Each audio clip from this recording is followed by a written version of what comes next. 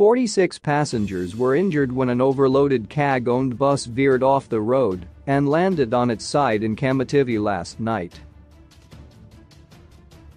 The bus, which was carrying 97 passengers, way above its prescribed capacity of 65, was coming from Binga and heading to Bulawayo when the accident happened. The driver is said to have lost control of the bus as he descended part of the treacherous Kamativi road built on a mountain and dropping into a hill. The road, which meanders the slope, has claimed many lives over the years. Matabeland North Provincial Police spokesperson, Inspector Glory Banda, confirmed the accident and said the 46 injured passengers were taken to St. Patrick's Hospital for treatment. On 6 January 2022 at around 22:30 hours, Andrew Litchwayo was driving a Yutong bus registration number ADC 1141, owned by CAG, from Binga to Bulawayo, with 97 passengers on board. Upon approaching 26 kilometers peg on the said road, he lost control of the bus and it veered off the road to the left.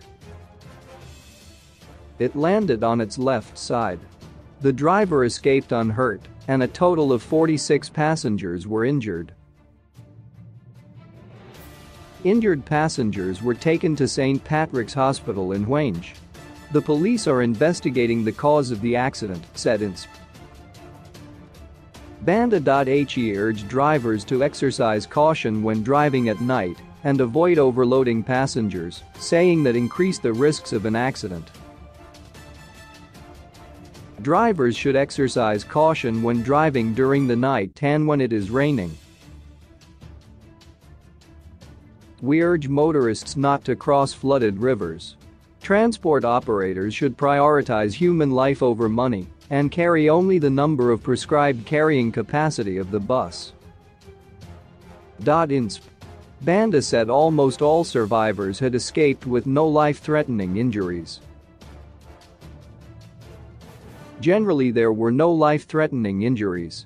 I only noticed one victim who sustained a broken hand, whilst many had sustained visible different injuries. Some were just complaining of general pains on their bodies. A survivor of the accident told SITE that they were lucky to be alive, as the bus only fell on its side before they got to the dangerous and slippery areas of the road. Everything happened so fast. We were descending the Kamativi slope around a bend when the bus suddenly fell on its side. A lot of people were lucky to have escaped with just injuries, as by God's grace the bus never overturned, said one passenger. Another survivor said the end of the holiday season and the need to return to work had put pressure on the transport system, resulting in some operators trying to cash in on the development by overloading.